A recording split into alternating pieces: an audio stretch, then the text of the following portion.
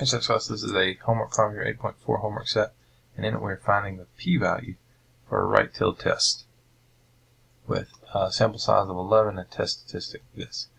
So p-value means the probability that we are this extreme or more extreme, meaning we are 3.187 standard deviations away from a mean or more.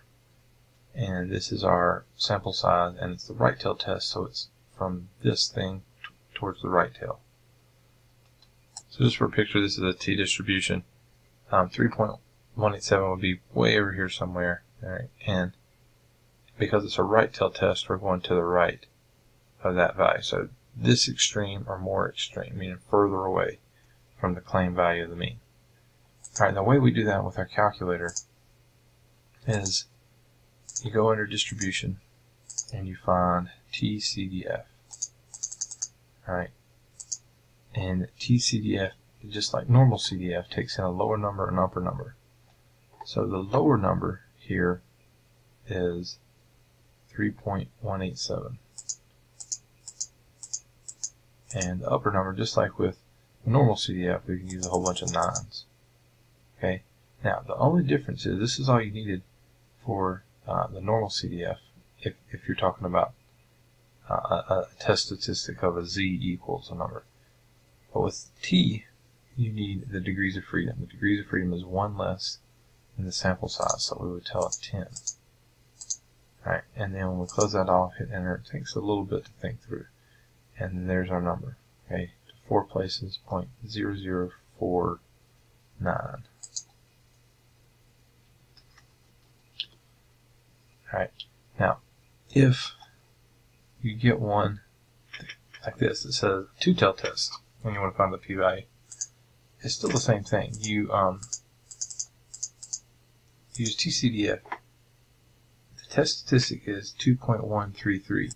So down here is 2.133. Alright, so the same thing, it's as extreme or more extreme, so we're further away from the center than that number.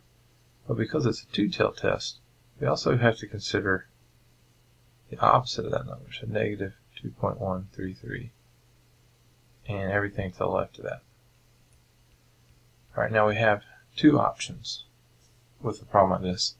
We can find this area just like we did on the last problem. Lower number, upper number, degrees of freedom, and then double it, because these two areas, because we're perfectly symmetric about the center. Whatever area we get right here on the right hand side is also going to be the same area for the left hand side. Okay. The other thing you could do is, because you have to put a lower number and upper number, put negative 2.133 as the lower, positive 2.133 as the upper, and then your degrees of freedom, and then subtract that value from 1. And that will give you this area of the two tails combined also. So that's another possibility that you could do, and it would still give you the same thing. So either way is going to work.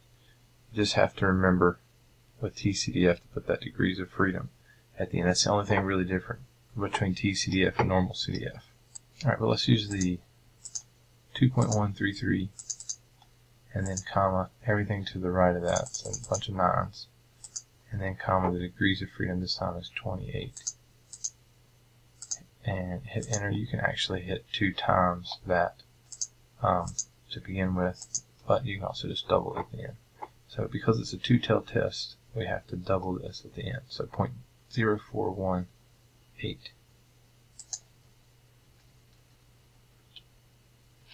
Alright, and then again, if you have used the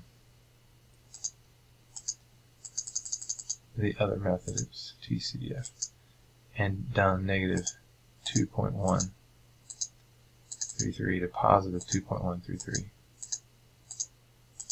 and then told us that degrees of freedom also is still 28. Alright, that's the area between those two, like on this picture. That would be the area in the middle here, and because the whole thing has to add up to 1, we just take 1 and subtract that number, and we get that same number we got before. So either way will work. Double one tail or find the area between the two tails and then subtract that from 1. But either way, that'll work. And here's an example from your homework 4A. Left tail test. Right? Left tail test, negative 2.881. So there is our picture of what we're doing. We're going everything this extreme or more extreme. So it's to the left of this number. So when we set this up, again because it's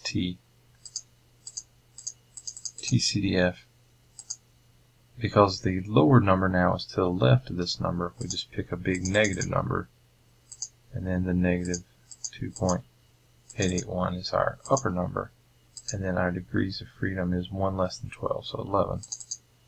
1 less than sample size. Alright, so there's our number, and we're just which one does this fall into. So it's definitely not D, it's bigger than that number. It's between those two for sure. It is not between those, not between those, so C is our answer.